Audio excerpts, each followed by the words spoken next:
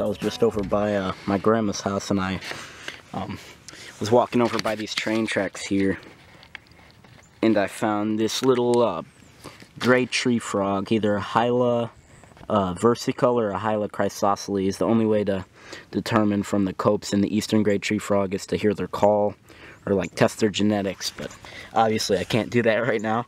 But yeah, my first frog of the year actually. It's been a really slow start up north. I found some snakes and salamanders, but no frogs yet. But here's my first frog of the year.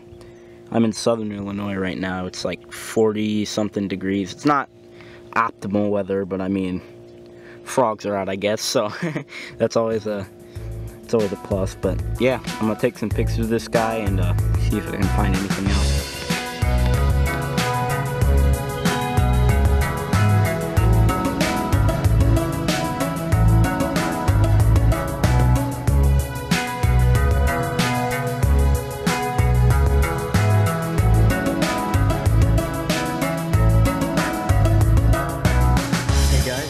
Just found this dusky salamander, spotted dusky salamander, Desmognathus fuchsius, I believe. I think that's how it's pronounced, but yeah, this is my lifer actually.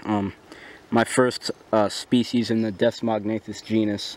As you can see, we found him in this creek here. It's got some really nice clay soil, and they actually need that. Unfortunately, these streams like this are being dug out and used for kitty litter, but there happens to be a really strong population of them here. We flipped about 40 in, I don't know, maybe 20 minutes. Yeah, they're just all over. They're really hard to catch though, but I was able to manage to get this one. But yeah, they're a super cool species, and we're just gonna see if we can find anything else. Really cool.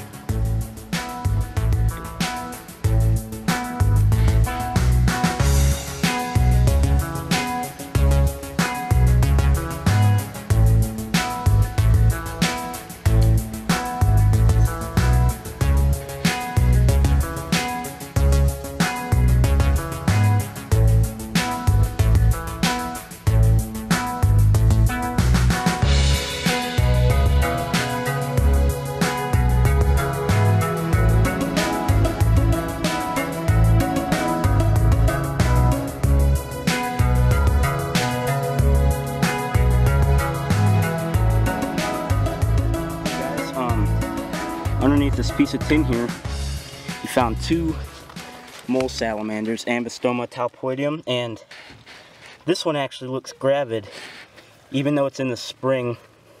I'm breathing heavy because I just ran around the pulley here, but Tony actually led us on his property, and we were able to flip this piece of tin, and we found two of them. This one looks gravid. They're actually fall breeders, and I've never seen a gravid one before, especially in the spring. But what, this is March 28th. Yeah, for the record. It's March 28th. It's kind of cold out, like 50 something. It rained a little bit earlier, but 54 as I was coming home. 54. Yeah, really cool. I'm gonna take some pictures of these guys and see if we can find anything else.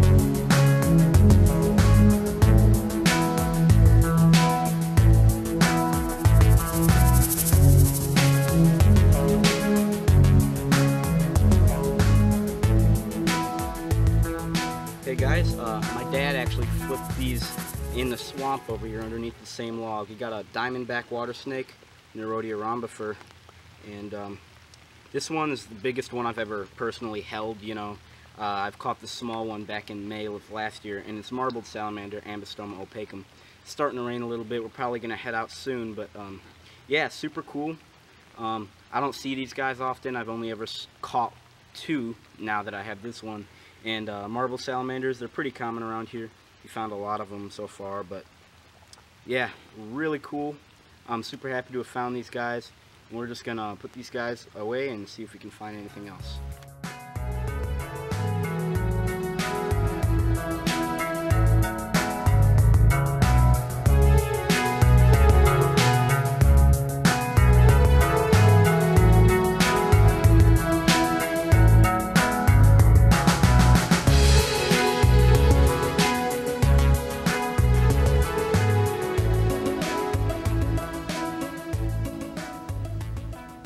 Hey guys, we're out here in Missouri, and underneath the asphalt chunk over there, I just flipped 2 ringneck snakes, prairie ringneck snakes, Diodophis punctatus edwardsii, or Diodophis punctatus arnii. These guys, I don't find them very often. They don't live in range of me. They're about 3 hours west or south of me, and even then I don't find too many of them.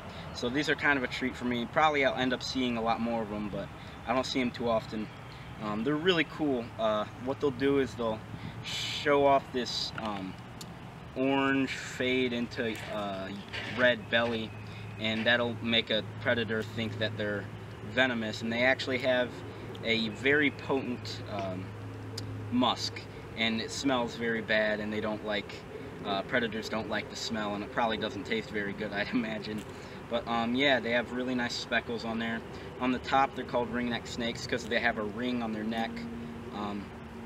And they're pretty cold tolerant. It's about 50 degrees and sprinkling right now. It's not optimal snake hunting weather, but you still were able to find these guys. But yeah, pretty cool.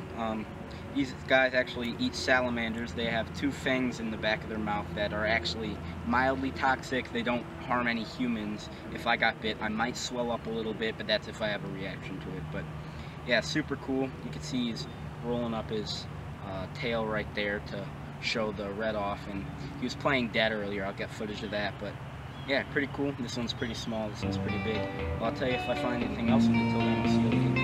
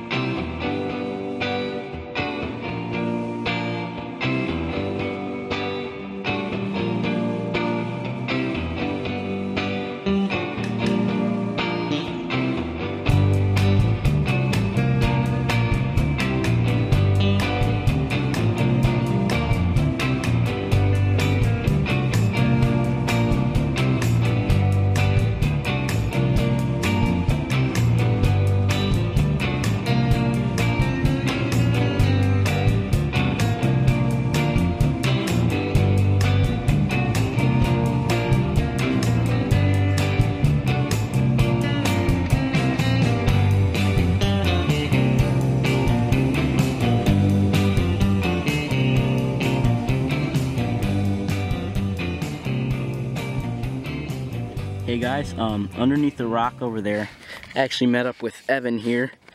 We're in Missouri right now, and underneath the rock over there I flipped this red belly snake, Steraria occipita maculata, underneath the same rock as a slimy salamander. I'll show pictures of that, but yeah, this was not expected. I didn't even really remember that they lived here. I knew they were in this county, but I didn't know like how common they were or anything. But yeah, super cool. It's pretty cold right now, 40 something degrees, 45, something like that, and the temperature's dropping. We saw some cave salamanders that got away, and a spotted salamander in a crevice, which is really weird. But yeah, pretty cool, and we're just gonna see if we can find anything else.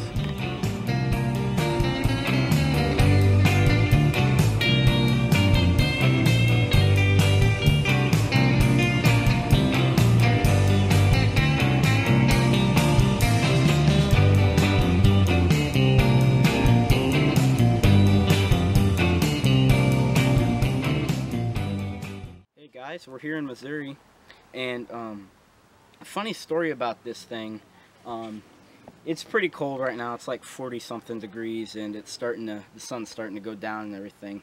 overcast. It started raining a little bit earlier, and I was just flipping some rocks along here, and I flipped a rock and I didn't see anything under it, so I put it back down. And we were walking along here, and Evan actually spotted a bobcat. He's behind the camera right now. And we ran over to see the bobcat, and then we're like, wow, that's pretty cool. And then we came back here, and I looked by the rock that I flipped earlier, and half sticking out was this little flat-headed snake, Tantilla gracilis. These guys are a very small fossorial snake, decently cold tolerant, as you can see. He's flickering his tongue a little bit and everything, and they'll eat insects. They really don't get that big. This is an adult right here. They don't get much bigger than this. All they can really eat is ants and termite larvae and possibly some other insects, but that's about it. They have a really nice red belly right here. You can see that. On top they're kind of a pale brown, but yeah, they're called flat-headed snakes because they have a flatter head. They're in the same genus as crown snakes, basically just crown snakes. That's pretty much it. But yeah, this is a lifer for me. I've never actually seen one of these. I'm really happy to have found this. This one's decent sized for what it is. But yeah, we're just going to let this guy go and see if we can find anything else.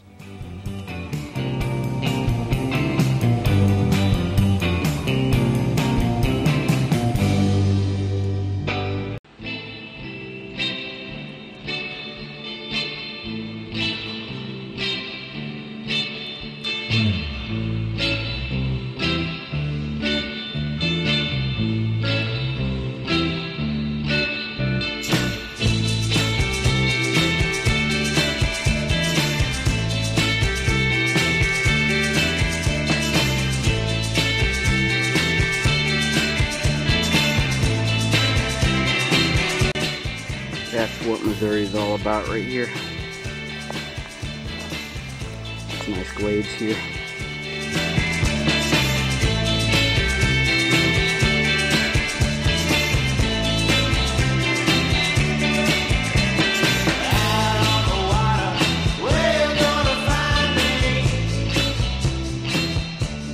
Yeah, I've got this red milk snake here. It's starting to thunder and everything. There's a little bit of rain coming down, but yeah. Really pretty red milk snake, Lamprepeltis triangulum cispula. These guys aren't too common out here. We're in Missouri right now. The only other one I've seen was in Illinois. This one's a baby, as you can see. He's pretty small, but very beautiful snake. You can see he doesn't have too much black on him. He's got a really bright red. It's probably a young of last year, maybe August or September. It hatched out of an egg, but beautiful snake. We're gonna see if we can find anything else.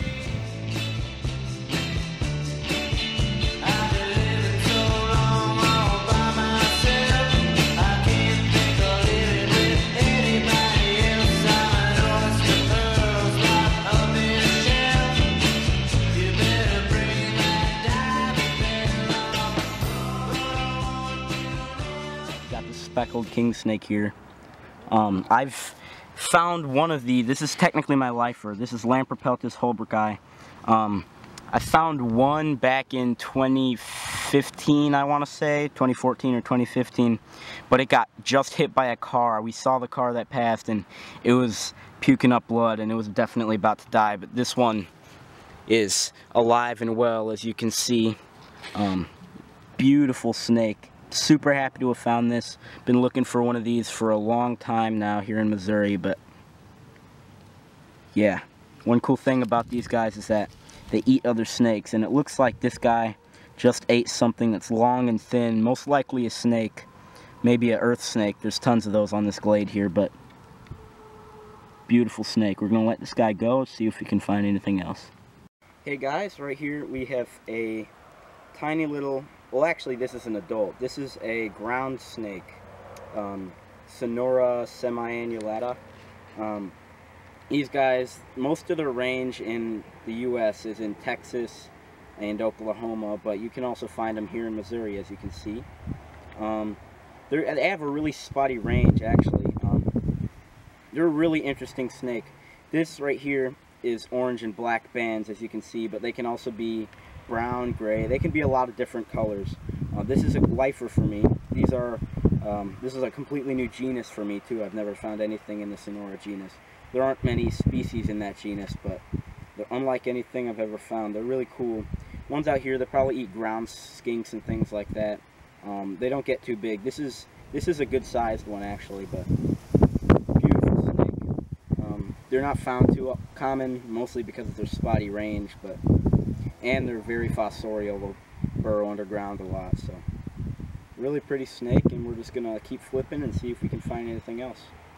Hey guys, Richard and Evan actually flipped this big rock over here, and they uncovered this beautiful large speckled king snake, Lamprobeltis holber guy. As you can see, he's doing this weird thing where he'll coil up and he'll hide his head and everything, but they're kind of like ball pythons in the sense that they'll ball up when they feel threatened. But beautiful snake.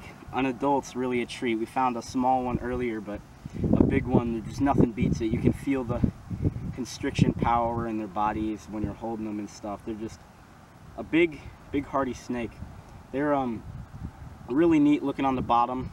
Their yellow just fades into solid without any black speckles or anything, but really wonderful snake. And yeah, I'm super happy to have found this. We're just gonna let this guy go, and I'll tell you if I find anything else. Until then, see you later.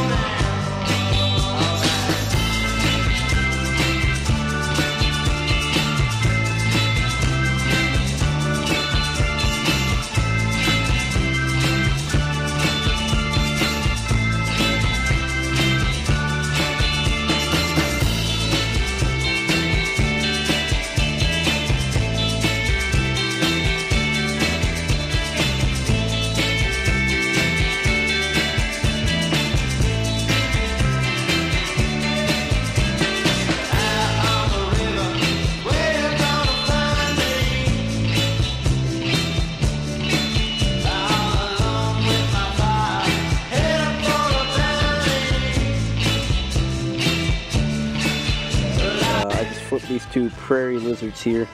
They're pretty cold. I don't see these guys too often. They actually, yeah, I do. On the glades in Missouri, they're everywhere. I've never seen one in habitat like this. It's kind of forested.